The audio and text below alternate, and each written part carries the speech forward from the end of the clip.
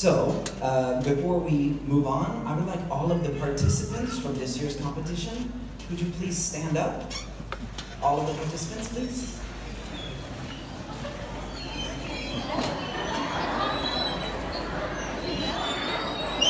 And a big round of applause. Big round of applause, please.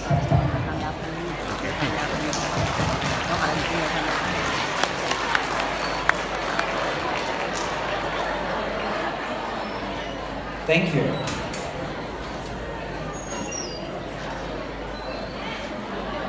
All right, next, I want to thank the judges for this competition. It's been a lot of work this year. They volunteered a lot of time and energy to make this successful. So I want to thank all of them. We're really grateful for all of your enthusiasm and lots of commitment to helping make this competition a success.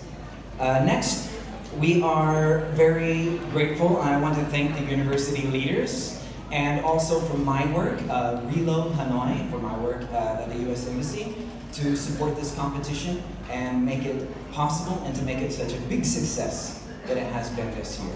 So thank all of you very much as well. So, why are we holding this competition today? All right. English has become one of the most important skills we need in the 21st century. So if you can speak English, you'll have more access to information, study opportunities, jobs, and you'll be able to make friends from all over the world. So, of course, we don't have a lot of foreigners in this area of Vietnam, do we? But that doesn't mean we can't practice our speaking. So we can study English at home, you can study with your friends, attend English speaking clubs, and even watch films in English. So, I believe all of this will help you to brighten your futures. So, today's topic is 21st century skills. What does that mean? Well, many of you will soon finish your study and start working. So, we here at the university want to help you have success in your future. If you can improve your communication and work skills, you will improve your chances for success.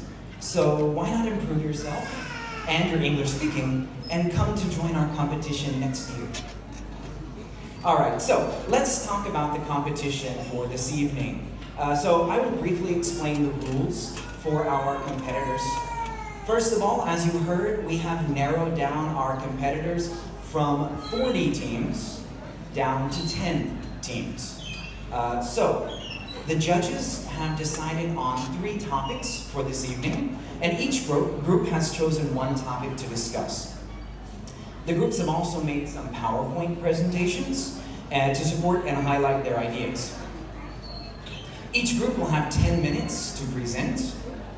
At the end of the presentation, each member must answer one question from the judges. Judges will mark the competitors as follows. 2 points will be given for content, language, fluency, body language, and teamwork. And 1 point will be given for response, and 1 point for visuals, for a grand total of 10 points overall. All right, so again, thank you very much to all of the amazing participants who have participated this year, and good luck to the final 10 teams. And without further ado, let's get started.